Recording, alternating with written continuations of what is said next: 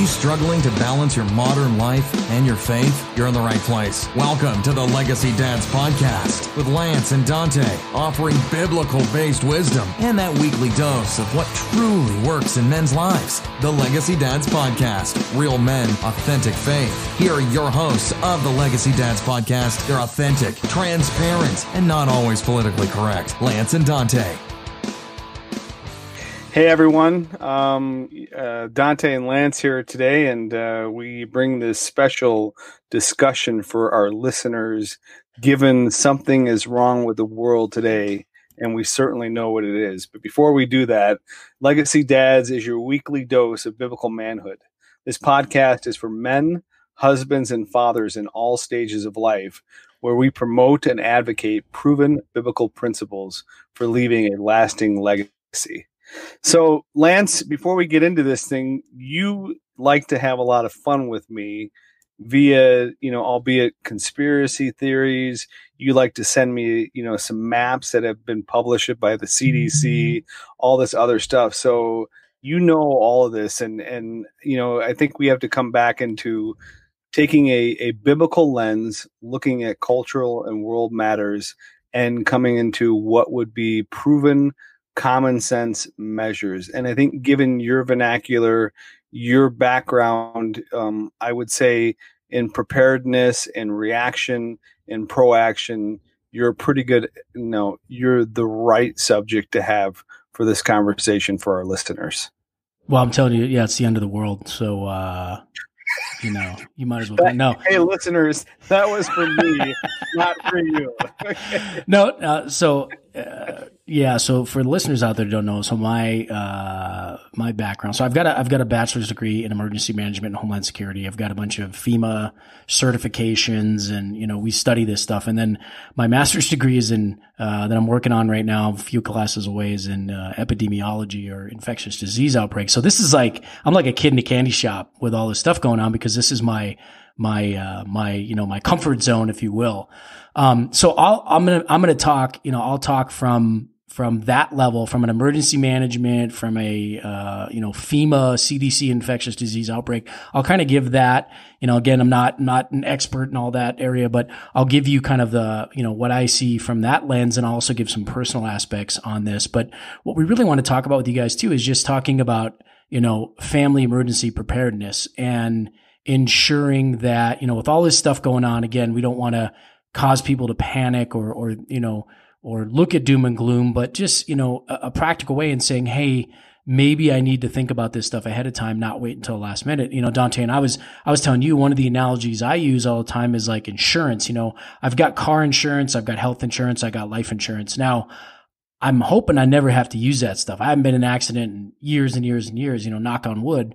But I still have insurance on my car, because in case something happens. So I look at that as being prepared, for your family. When it comes down to your family, having stuff on hand to be prepared is just an insurance policy. I'm hoping I never have to use that stuff, but if I do, it's there, and I'm looking out for my family. And I love what you said, Dante, too, about we really need to look at this through a biblical lens. There's a lot of messaging coming out, from the media, people blasting stuff on social media, and things floating around. So you have to be very careful of where you're getting your information from. But I love what you said, Dante, and I'll turn it back over to you on that. But how do we, let's look at this also from a biblical lens and not overreact or cause panic. Does that make sense?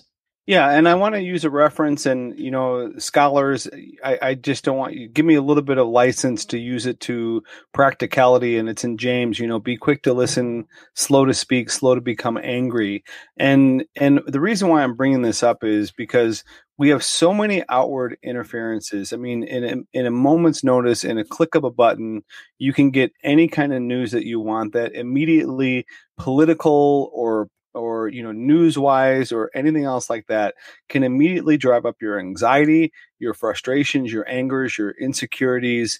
And, you can go to and I want to point our listeners to, we're talking specifically COVID virus here, the coronavirus. But you can go to the CDC website. You can go to Johns Hopkins University. Later in this podcast, I will give you some other websites. We'll put it on the podcast for links that you can go to, reliable sources. But I mean, worldwide infections, this morning was over 121,000 cases reported that we know about. And I believe the number is close to 4,000 deaths. I haven't looked at it, but you put that in comparison to the various forms of influenza, and this is like a little bump on the scheme of things. There are some legitimate concerns, as far as the pathogen information. Just to give a couple points here for you guys, the reproductive number is 3.28.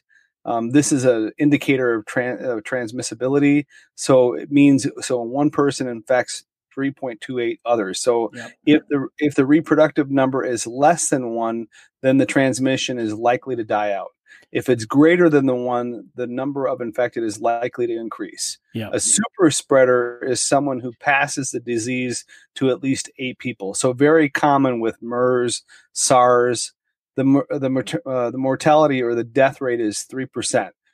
Still pretty low, because in comparison, SARS was 10% and MERS was about 34%. Judging from past outbreaks, speaking of those two, MERS and SARS, we are probably still at the beginning of this outbreak. This is about a week old information. The epidemic is doubling every 6.4 days. Morbidity or the infection rate is high, much higher than SARS and MERS. The virus has been found in stool samples. So think public and home toilets.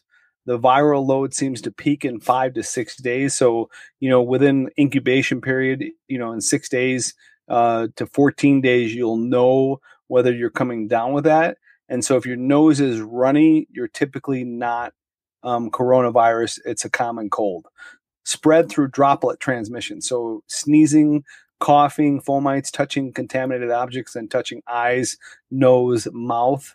And these are little things to keep an eye on. And median age for these cases in China, most of the ages were between 49 and 56 years old. Most cases are mild. And then, as I said, the incubation period is 1 to 14 days, with the average being about 5.2 days, and last in environment up to 9 days, average 4 to 5 days. Wow. So look at you. Look at you with all your morbidity, and I'm impressed. But these are some facts that are directly, from higher sources, much smarter than I'll ever be. But university, CDC, and like folks, when we're talking to you here today, like Lance says, this is his backyard. This is stuff that he's studying. This is stuff that he's well versed in, So I'll tell you that I just want to touch on something you said, Dante, because I think it's really important. So, for instance, here I'll give you right now. I am. Let's see, what am I on? I'm on day 12 coming out of Africa. Okay, so no symptoms. Now, it's funny because when you hear Africa, most people think, oh, wow, that's not a good place to be. Well, statistically, if you look at just the statistics, I was safer in Africa. There was more confirmed cases in the United States than there was in the country I was in Africa. So I actually would have been safer in Africa. But so again, I'm 12 days out of Africa, but I came to the United States. I have a higher chance of catching this in the United States than I did in Africa.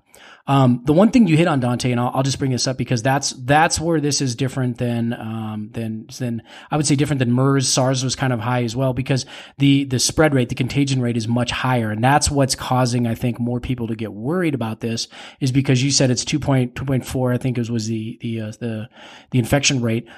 That's what's causing this to spread is because it's spreading a lot faster than something like a SARS or a MERS would. Now, like you said, Dante, again, you have to look at statistically, the number of people dying of this is very, very, very low, compared to something like the flu or pneumonia or something like that. And again, people being affected tend to be older people, who are not in peak health, or they have they already have a degraded immune system.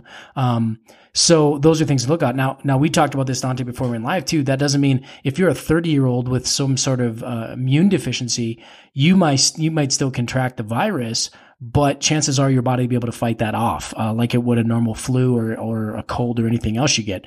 And, I said this, I think Dante, I talked 2 weeks ago with you. And, at that point I said, just wait, every state in the US is going to have this within a week or two. And I think that's where we're going. Now, the question is, yes, and chances are, if you're listening to this podcast right now, the virus is where you are. Now, what it is your body going to react to that? Are you going to come down with symptoms, or is your body just going to fight it off? So those are the things you need to look at. And that's the biggest scare, like you said, Dante, is because it spreads so quickly. That's why we're seeing, the level of outbreaks that we are at this point. Does that make sense? Yeah, and sidebar note, one of the things that I've been doing over this last week, especially as we see this thing get more and more glorified in the news and the doom and gloom, you go to the CDC website, 4,000 deaths, but then you look over to the right, that's highlighted in red, but to the right, highlighted in green, is 66,000 have already recovered. And so we're not putting that in comparison. And I don't want to minimize. This is very serious, and it was, I think the ratio, Lance, was 3.28. 3.28, okay. Yeah, 2.8. So, but it does spread. It's very contagious, and the idea is, if you're not mitigating the risk, i.e., we heard a press conference today from our president that as of Friday, canceling flights in from Europe. Italy is in full lockdown. And a lot of people you're reading on Facebook, he said, she said, through an aunt's uncle's brother or sister who works at the CDC and such, that, this is doom and gloom and prepare yourself now for Armageddon. The end of the world is before us. But let's pull things back here. Okay. Number one, foreign dignitaries, kings, rulers come to the United States because they like a capitalist society where you get the best of the best and you have preparedness for hospitals and you have the ability to treat. When you go to socialized countries, socialism, whether you want to say democratic socialism, social communism, I don't care what you call it, they do not have the preparedness for these kind of outbreaks. Yeah, and no, I was just going to say, Dante, and that's something, we were talking about. One of the faults that happened with Italy, and the Italian government is starting to say this now, is that when it comes to any type of outbreak like this, really it comes down to one, what we call surveillance measures. So you're monitoring to see, okay, are we having more confirmed cases? Is there an uptick in cases? If there is, then you need to, the second you see your surveillance, you start to see an uptick in cases, then you need to look at how do we contain this and control this, the virus spread. And that's something that the Italian government said, is that the hospitals there, were not prepared for proper surveillance and quarantine procedures. And the hospitals themselves in Italy actually probably caused more spread of the virus, just through faulty medicine and not being prepared with surveillance and quarantine measures. So those are things you need to think about as well. And again, like you were saying, Dante, in the United States, we do have people that are a lot better trained on how to do surveillance and quarantine once you see these upticks. And we're seeing that is as soon as, cases are reported, people are being put into quarantine or being treated in that sense. So, could we have something like what's going on in Italy? Possibly, but I think our health systems are much more advanced, and our quarantine and surveillance measures are a lot better than they are than some of the countries like Italy. Does that make sense? Yes. Spot on. And I think in putting things of, okay, I can react or I can overreact. I can make a decision based on fear, or I can make an informed decision. So based on that premise, Lance, and your experience in many different trainings around the world, what are some common practices, especially now, as I'm sure those of you that look at, daily news feeds, daily mail, you're looking on Facebook and all social media of just aisles and aisles and aisles of emptiness, of toilet paper, of children's Tylenol, of a run on every basic need, that people are just full out panic right now, that it's gone to the point of almost overboard. Yeah. And I think that's, so I'm going to back up and I'll tell you a story about how I got, what really got me thinking about this. And I'm not going to go full prepper mode on you and tell you, you need a bunker with 5 years supply and, solar and water and all that. We're just talking basic, take care of your family stuff. So, I want to say maybe about 10 years ago, I lived in a nice gated community in the Pacific Northwest, but we were a little bit rural. We were a little bit outside of the main urban area. And what happened was we had an ice storm, and then that ice, on top of ice, we got snow on top of that. So we had a lot of power outages. Well, because of just the where we were and, the pecking order of getting electricity. I mean, you had an entire state that was almost out of power.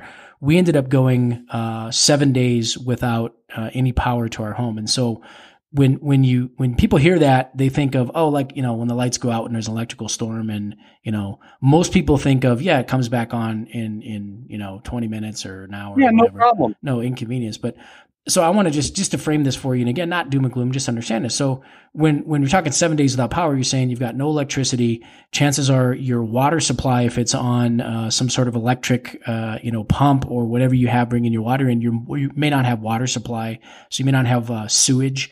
You may not be able to flush your toilets during that time. Obviously, all your electricity is out. Now, if you have an electric stove or oven, if you're not on gas, that means you have no way to cook. So now you have no power, no heat. So this was the dead of winter in an ice storm. And we had no heat in the house. And then, luckily we had gas in our house, so we were able to cook on the stove. But these are just some things you need to think about. So basically you've got, and I tell people when we talk about preparedness, go shut off the main breaker on your house for the weekend, and then figure out, okay, how would we do this if we had no power? Now, again, we're talking, COVID-19 coronavirus here. You're not going to lose your power and all that type of stuff. But this situation got me thinking back then, like, okay, if I have to, hole up in my house for 7 days and survive, what are some just basic necessities I need to have on hand, to deal with this if this ever happened again? So that's what really got me thinking, like, all right, this is, and again, my kids were younger at the time, and it's like, all right, we had to have stuff. And what we saw right away was, again, gas pumps, no electricity, no gas. So a lot of gas stations, you could not go get fuel for your cars. You couldn't get fuel for generators.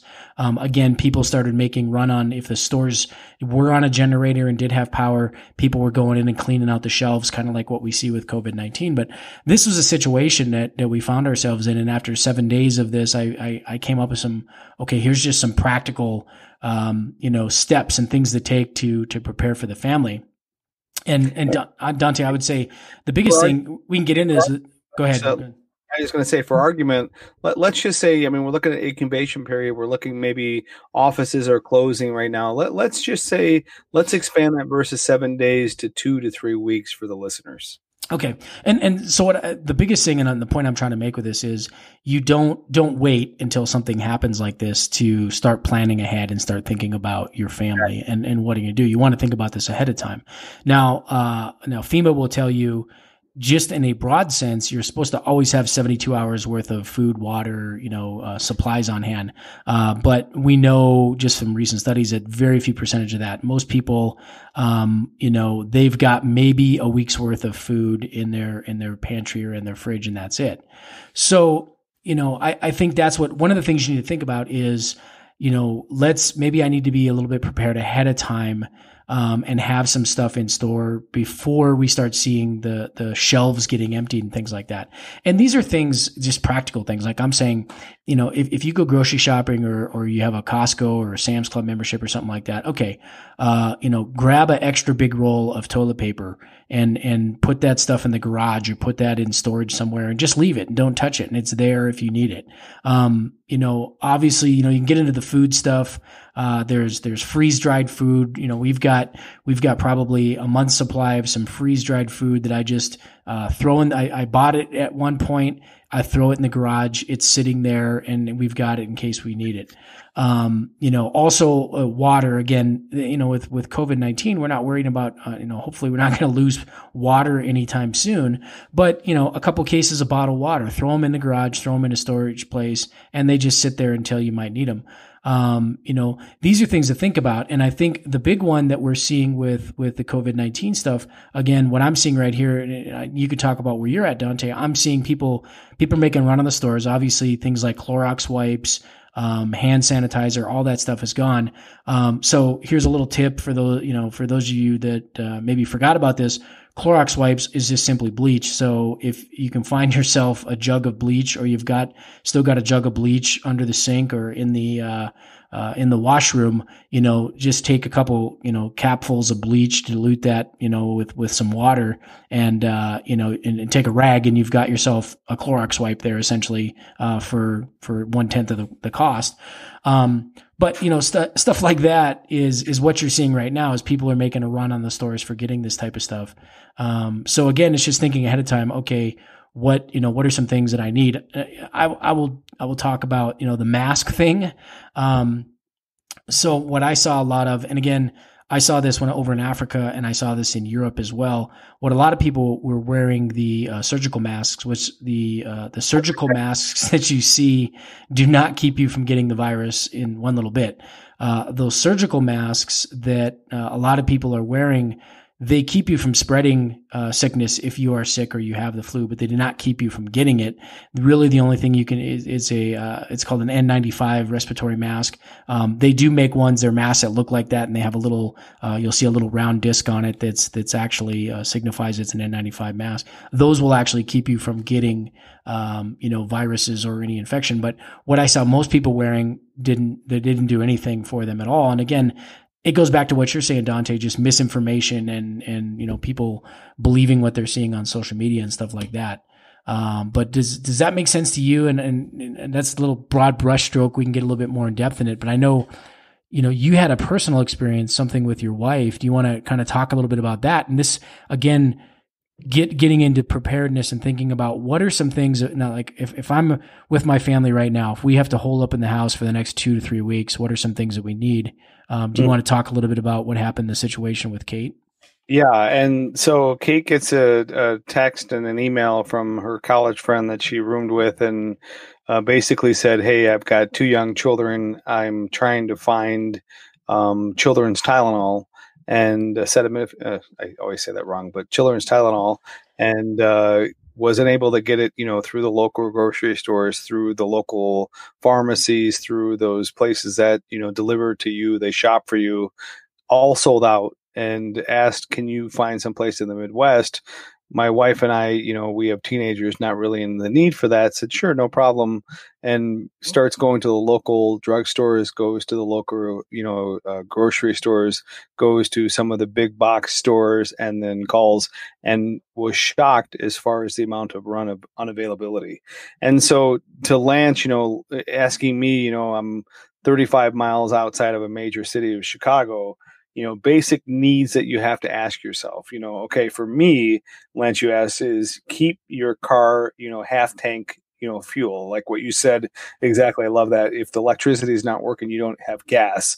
And so then stock up on non-perishable items, yep. Laundry detergent, bathroom cleaners, plenty of tissue, hand sanitizer and soap. And Lance, thank you for sharing that.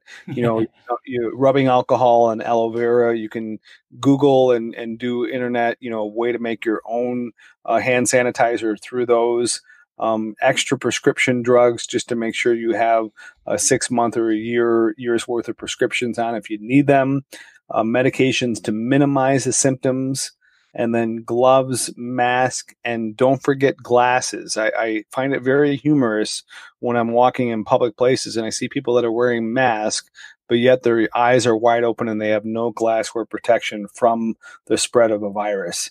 And the other thing too is thermometer or bleach wipes, or is like Lance just said, to make sure that you have ability to make something that is that way.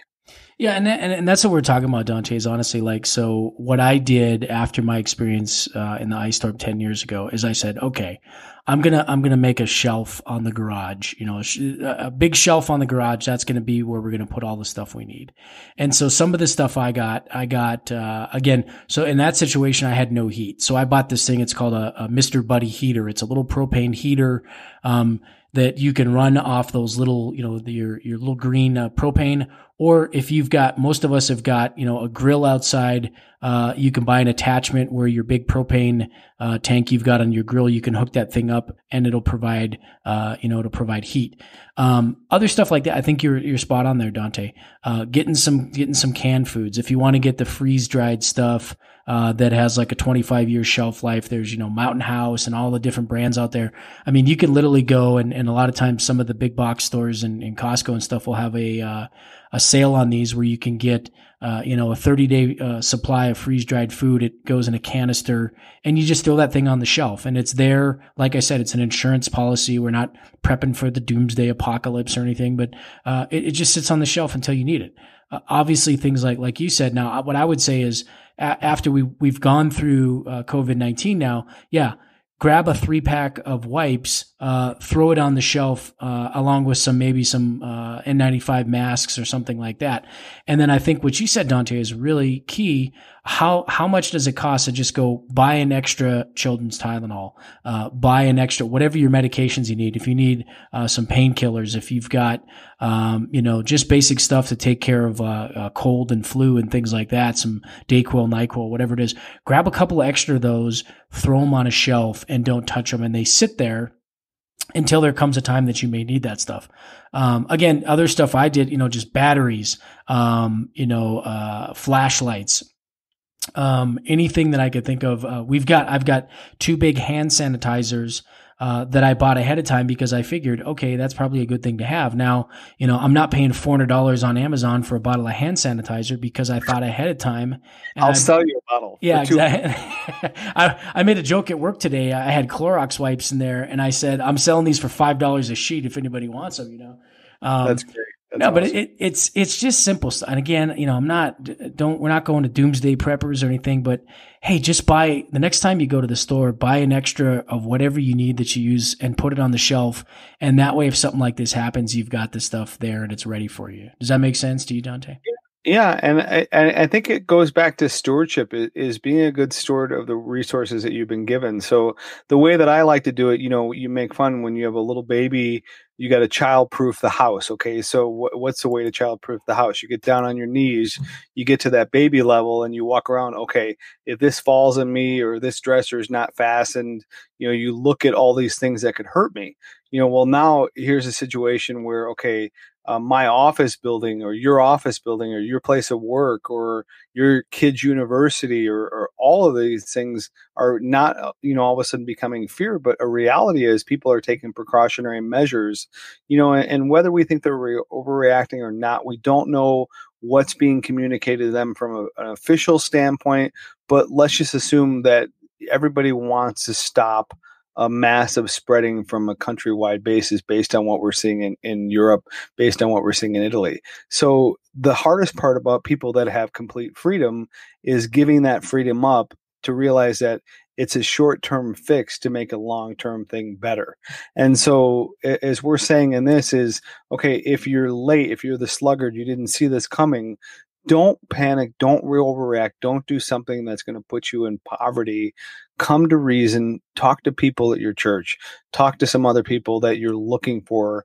Don't go over excessively because remember, we are still rational minds. You're still believers. You can go on to your church community and there's going to be communities out there regardless of self-interest or self-protection that ultimately are going to do right by their neighbor, by their brother, by their sister. And so don't jump to I've got to spend, like Lance said, $400 for a bottle that I don't need. And in 3 or 4 or 5 weeks from now, you're going to be like, why did I just waste, part of my paycheck for that? Yeah. But what we're saying here, this is something to take into seriousness. And you can go to the full extreme, the full Monty, and get onto these survival, websites and high military level guys that train high military operatives and go off grid like Lance. And he likes to play into my conspiracy theories and my fears and, all this other stuff of why I need to move to Idaho tomorrow. And he's making a better case for that tonight. But the reality of it is, okay, take a breath, turn off the news, open your Bible, look at what you have on stock. And I love, Lance, like what you're saying, okay, we lost power for 7 days. what were some of the necessities we need? Depending on where you live, if you're in Hawaii, is a lot different conversation than if you're in like a tundra or a place that is just constantly covered in snow. Yeah. So you need to just sit there and say, okay, breathe for a moment, turn off the lights, turn off the power. What are the necessities that we need to have as a family, as a husband and wife, as a husband with teenagers, a husband with young kids? What are some of the things that are going to calm people down? So if it's, we don't have our tablets, we don't have electricity to, charge the things. What about some good books that my kids like to read? Get some good books. Flashlights. Well, I need to be able to read these things. Okay. Candles, little things like that. And just sit there and say, what does my family need today? And how do I extend that out for another week or 2 weeks? Does that make sense, Lance? Yeah, absolutely. And that's, you're talking a lot of the stuff. So when we were without power for 10 days, that was a lot of, we had all the neighborhood kids over at our house. We had, these, they make the little solar powered lights and candles and stuff like that. And that's what we did. We broke out the board games and, just had some fun playing board games and stuff like that. If you got a case of ramen, you make, hey, guess for lunch, everybody's having ramen. We fed kids around the neighborhood and things like that, or macaroni and cheese or whatever it is. And you make the best of the situation. And I think that's what we're talking about here, Dante. I love what you said, about the community thing. And I'll bring this up because I want to get you into the discussion on this. I'm kind of torn on this issue because I've seen some churches and some people recommending now, okay, don't go into large public areas, which would mean obviously not going to church on Sunday.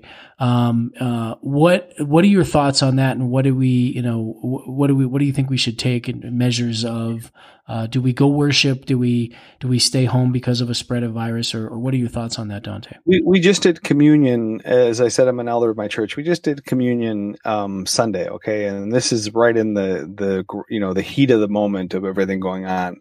And so think about it: you're passing the trays, has the little cup of juice, has the bread that everybody grabs with their hand. And so this time around, yes, we still pass the trays, but instead of having people take the bread, their finger grabbing the little tablets of bread, we double cupped. So we had the juice, and then under the juice was another cup with the bread. And obviously, we're keen, we're making sure somebody doesn't have a snot rag, Kleenex, coughing. And the other thing too is being a responsible citizen.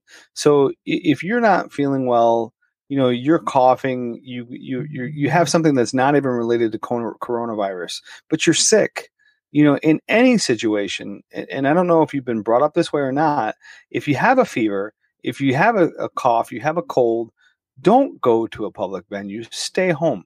If you're normal, use precautionary measures. If you go into a public place, you're putting your hands all over, chairs, over railings, you're touching things.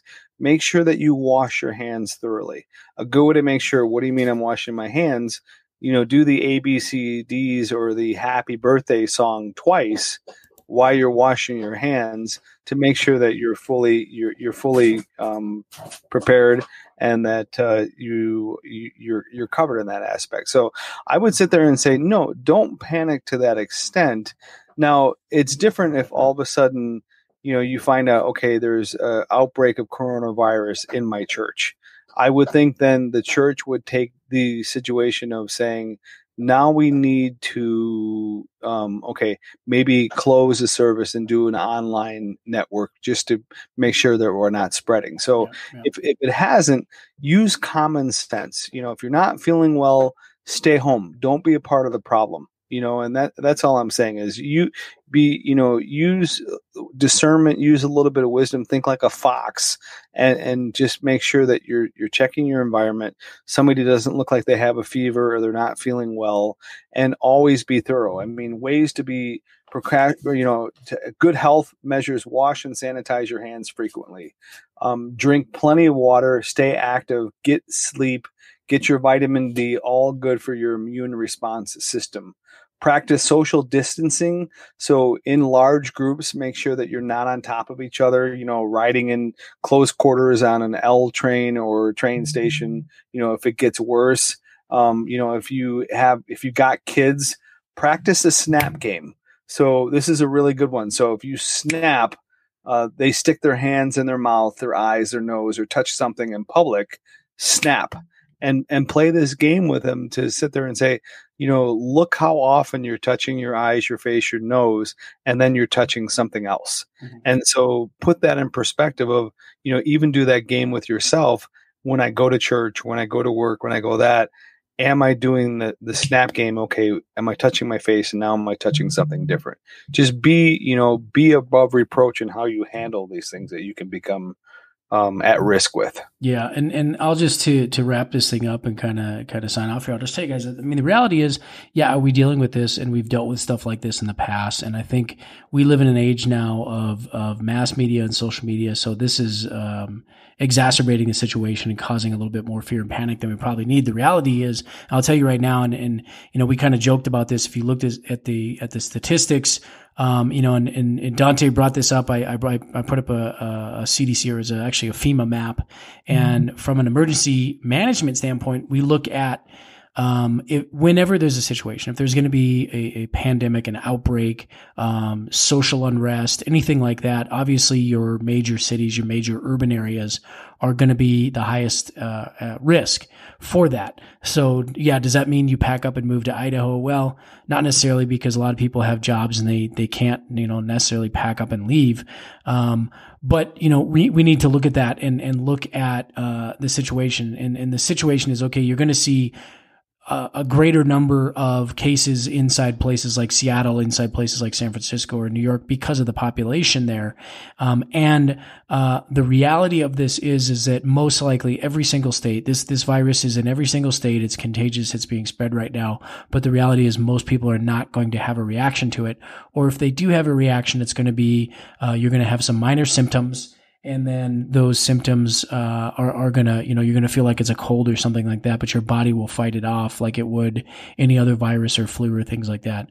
Again, the ones that you need to worry about, your elderly population, people that may have some sort of degraded immune system, or maybe something like COPD or respiratory illness and something like that. Those are some things like, okay, if I'm in that boat, maybe I want to think about, of staying home, or again, maybe not going out into public places, because I'm more susceptible to the virus. But for the vast majority of us, I would say 95% of us or more, we're not going to be affected by this at all.